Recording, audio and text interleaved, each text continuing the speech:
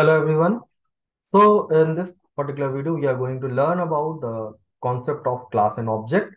So in this class and object, first we need to learn about what is object-oriented programming. And in this object-oriented programming, we have different concepts like inheritance, polymorphism, abstraction, and encapsulation. So here you can see that object-oriented programming is a methodology or paradigm to design a program using classes and objects. So, so first we need to learn about what is class and what is object. So a class is basically defined as a template or blueprint that describes the behavior and that object of its type support. So in Java particular, how you can define a class or how you can design a particular class, and now with the help of that class, how you can create an object of that class. Okay. So here you can see what objects is. So objects have basically states and they have some behaviors. For example, you can see a dog has basically a state. And in a state, you can see we have color, name, breed, as well as the behavior like wagging, barking, eating. So we can also say that an object is an instance of a class also. Okay. So how you can create class in Java? Okay. Let's see. So you can use any editor. Okay. You can also use one of the basic editors we have, Notepad. Okay. Now you can see here, first we define the class A, and inside this class A, we have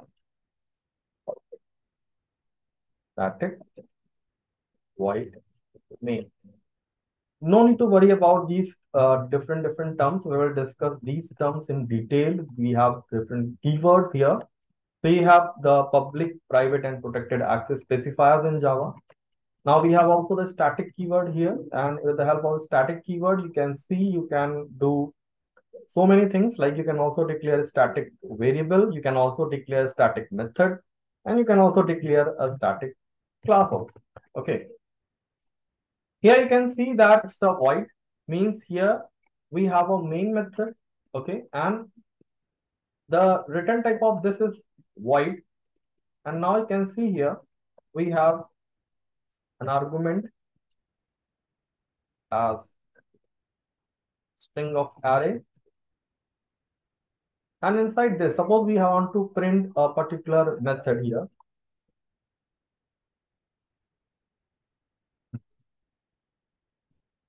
So here you can write system.out.println.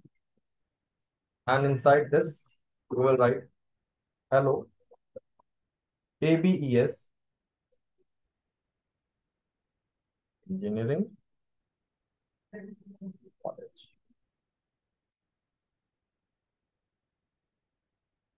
Now you can see here that we have a class A, and inside this class we have created the main method and we have print just a simple message. Okay. Now I'll save this. Can save this program in any directory, like in D drive. We have file name as A Java and can save it. Okay. So now how we can run this program? Okay. So inside, just open the command prompt, change the directory to D drive, compile this.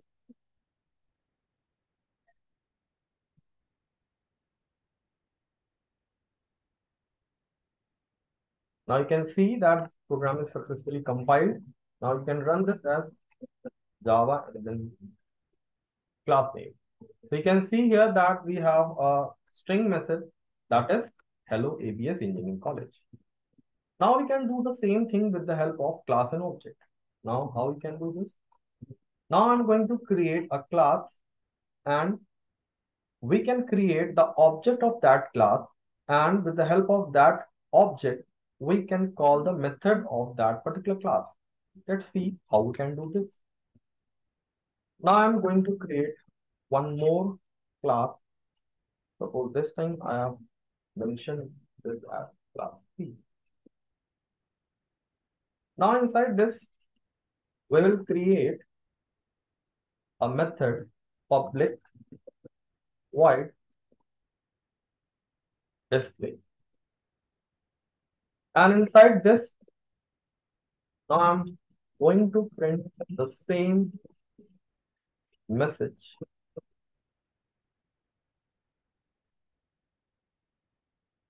ABES Engineering. Okay. Now I'm going to save this particular class again in the D drive, and this time we'll save it as b.java.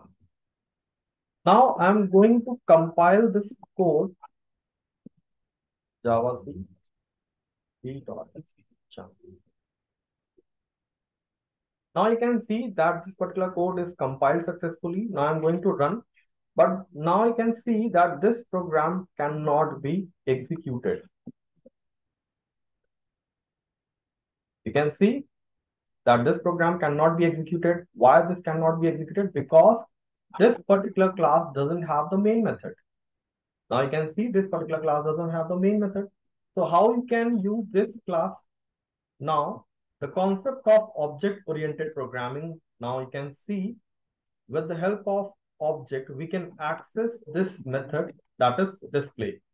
So now we are going to create the object of this class B. So let's see. Now just open the D drive and just open the program.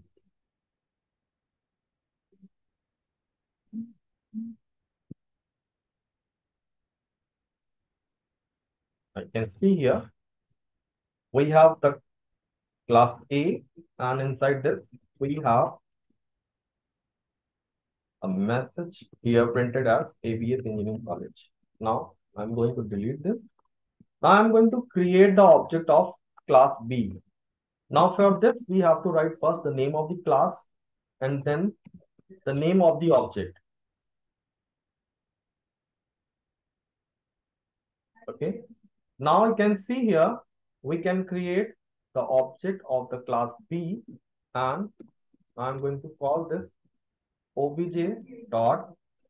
Now with the help of this dot operator, we can access the method of the class A. So we have this particular class B, and inside this we have a method display.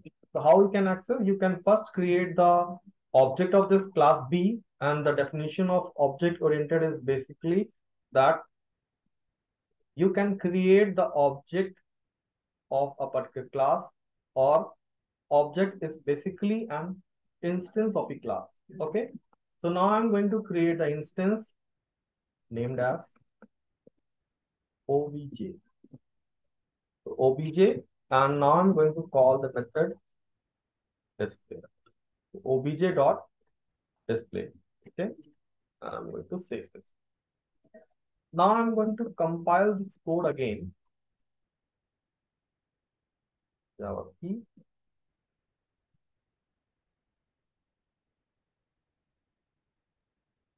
Now you can see the code is compiled, and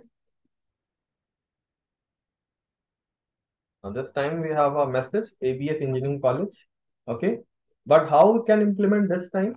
So this time we have created the object of this class B, and with the help of this particular object, we are going to call the method display. And inside this, we have a method that is display that will print the string that is ABES Engineering College. Okay.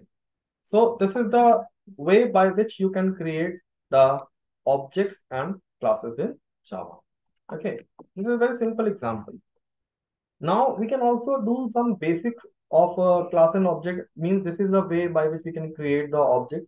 But suppose if I want to create one more method, suppose this time I have created a method named as sum, and inside this we have two variables.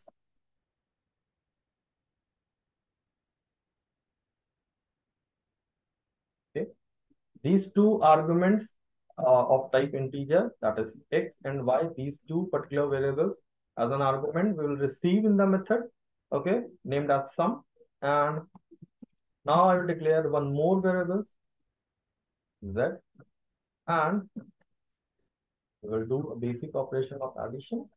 And now I'm going to print the result system.out.println, and inside this we will print the result as sum is. You have to concatenate, and now you can here concatenate with the method, that is you can here see that sum is plus z. Okay, now this time I'm going to create an object, and now we are going to access this method as sum. Now here you can see. Now first, suppose we initialize two variables. Suppose we have integer a equals to 12 and b equals to 13. And we have already created the object of class B. Now this time I'm going to call the method sum, and I'll pass a and b inside this method. Now I'm going to compile this. So first I'm going to compile, and now I'm going to execute this. So now you can see this time we have two different methods calling. That means first we'll print the string ABES Engineering College, and the second one is printing the result, that is sum of two numbers. So now you can see that particular object-oriented programming, or with the help of object-oriented programming, we have the way by which we can do different tasks using methods. Means we have a class and we have a method, and if we require that particular method, what we can do, we can create the object of that class, and with the help of that class we can access the methods of that class. Okay, so you can see this is a basic concept of object oriented programming. Okay, so this is the way by which we can create the objects and classes. So we have basically created two. Here we can summarize the whole process. So first we can create the class, and with the help of class we can print the message. Now in the next example we have seen that we have created the particular class without main method, and with the help of object oriented programming concept we can create the object of that particular class, and we can call the method. Okay, so now this is all about the class and object. In the next video we will cover more examples on classes and object, and we will create a predefined classes. We have also predefined classes that is available in different packages. We will explore the concept of packages, we will explore the concept of methods, and we have predefined methods also available in the classes. And now we will also create, or you can also create a user defined package.